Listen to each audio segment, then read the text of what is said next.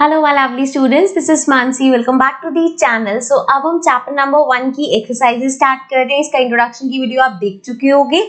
अगर आपने नहीं देखी तो आप जाके देख सकते हो, क्योंकि उसमें हमने पहले ही पूरे चैप्टर में क्या क्या होगा वो डिस्कस कर ले। तो अगर आप एक बार इंट्रोडक्शन देख लोगी तो आपके लिए इजी हो जाएगा चैप्टर को समझना, ठीक है। सो अब हम स्टार्ट करते हैं एक्सरसाइज 1.1 के फर्स्ट क्वेश्चन से। Use Euclid's division algorithm to find the HCF of. सो आपको 135 और 225 का HCF निकालना है, लेकिन यूक्लिड्स डिवीजन एल्गोरिथम से। तो उसमें हमें पता है कि जो डिविडेंड होता है, our dividend is equals to divisor. ये हम छोटी क्लासेस से पढ़ते हुए आ रहे हैं। Divisor into quotient plus remainder, correct. यहाँ पे इसको हम ऐसे लिख सकते हैं कि डिविडेंड को हमने A ले लिया, डिवाइजर को हमने B ले लिया, इनटू Q प्लस R, ठीक है। तो ये जो फॉर्म है A equals to BQ plus R, this is the form जो कि यूक्लिड्स डिवीजन एल्गोरिथम कहता है। अब इसमें हमें करना क्या है, हमें देखना है इन दोनों में से छोटा नंबर कौन सा है। 135 छोटा है, सो हम 135 को डिवाइड करेंगे 225 से,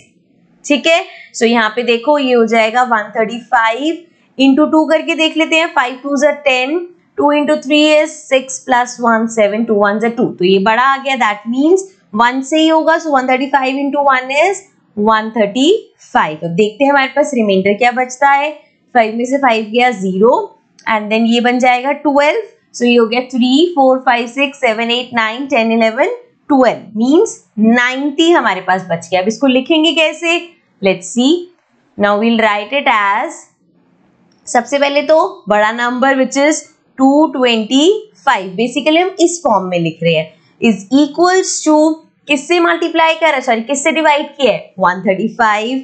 सो 135 इंटू क्वोशिएंट क्या है 1 प्लस रिमाइंडर विच इज 90। तो इसको हम ऐसे लिखेंगे 225 इक्वल है 135 इंटू 1 प्लस 90, ठीक है। अब नेक्स्ट स्टेप में देखो, जब तक रिमाइंडर 0 नहीं आता तब तक हम इसको करते रहेंगे। अब नेक्स्ट स्टेप में हम लेंगे 135 को और उसको डिवाइड किससे करेंगे, ये जो रिमाइंडर बचा है 90। सो यहाँ पे 90 है, इसको डिवाइड करना है 135 से, ठीक है।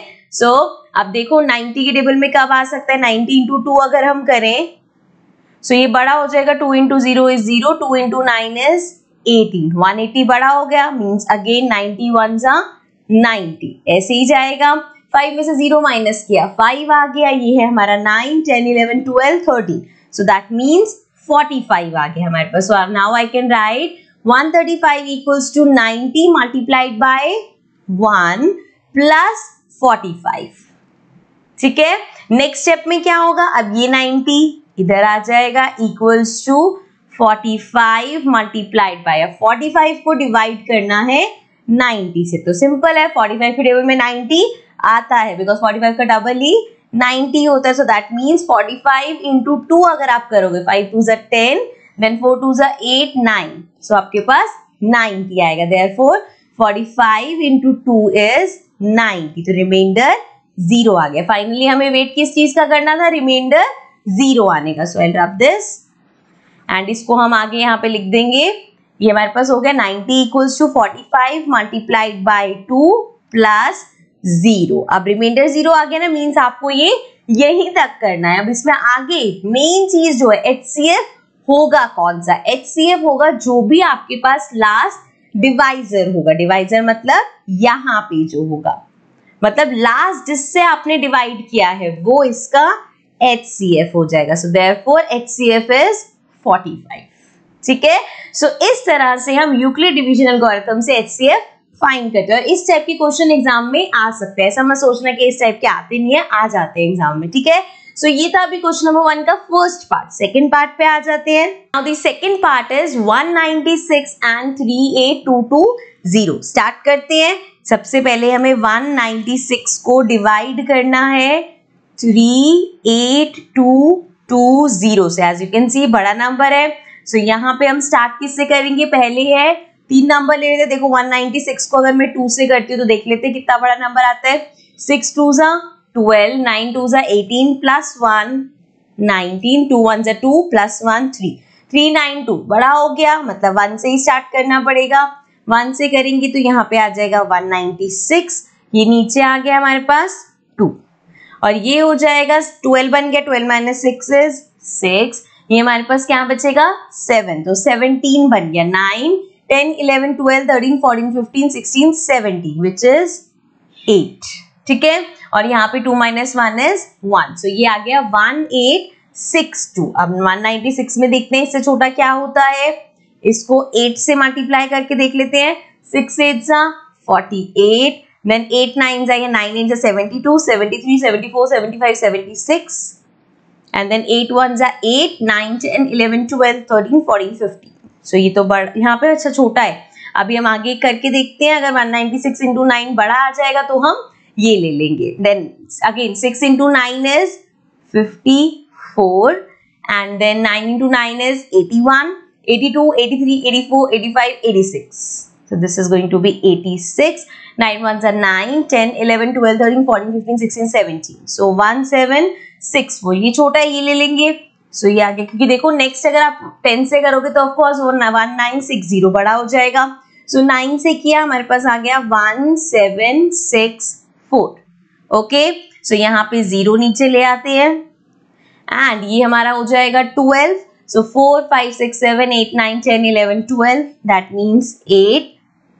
ये हमारा हो गया 5 6 है, 6 7 8 9 10 11 12 13 14 15 विच इज 9, एंड देन यहाँ पे 70 तो पूरा 0 ही हो जाएगा, तो ये हमारे पास आ गया 980। अब देखते हैं 196 इंटू 5 करके देख लेते हैं, पता चल जाएगा, इससे ऊपर लेना है नीचे। सो 5 into 6 is 30, then 5 into 9 is 45 46 47 48, सो ये हो गया जी 48। 5 1 जा 5 6 7 8 9, अरे ये तो हमारे पास 980 पूरा ही आ गया, इसको 5 से किया, दिस इज 980, और पहली स्टेप में हमें यहाँ पे रिमाइंडर 0 मिल गया। So that means I can write it as, इसको पहले रब कर लेते हैं सब कुछ। सो यहाँ पे हमारे पास एक ही स्टेप में, इसको सेकंड स्टेप तक हमें जाने की जरूरत ही नहीं पड़ेगी।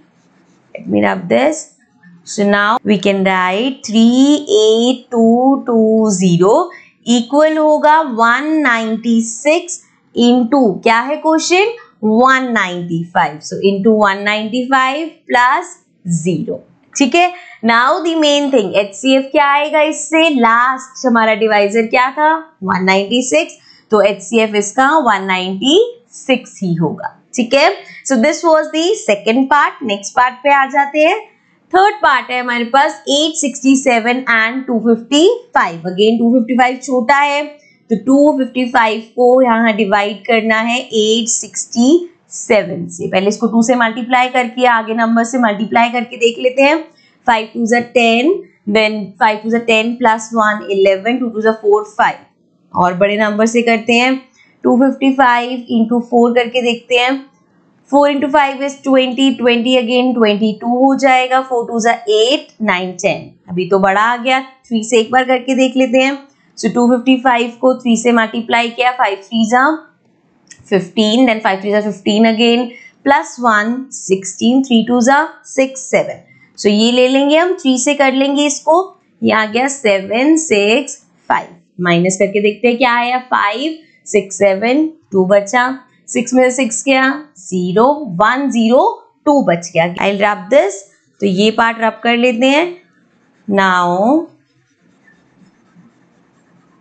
अब मैं इसको लिख सकती हूँ यहाँ पे, दैट 867 इक्वल है 255 को मल्टीप्लाई किया 3 से प्लस 102।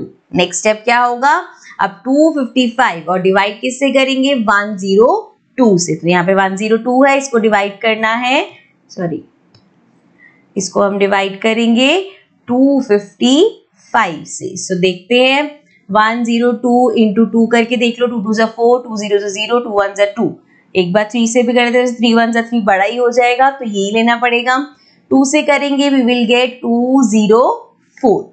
सो ये हमारे पास बचा, 5 में से 4 माइनस किया 1, और ये 5 में से 0 गया 5, सो 51 बच गया। देयरफॉर 102 को हमने मल्टीप्लाई किया 2 से plus 51 reminder. So that means now I can write 102 equal होगा अब इसको हमें डिवाइड करना पड़ेगा ना इससे, सो फर्दर इसको करेंगे 51 मल्टीप्लाइड, अब किससे करें, 51 को जरा 2 से मल्टीप्लाई करके देखते हैं, 2 1 2 एंड 5 2 10, सो यहाँ पे डायरेक्ट हो जाएगा, 2 से करेंगे 102 और रिमाइंडर आ गया 0, so that means 51 into 2 plus 0, reminder 0 आ गया, मतलब यहाँ तक ही करना है।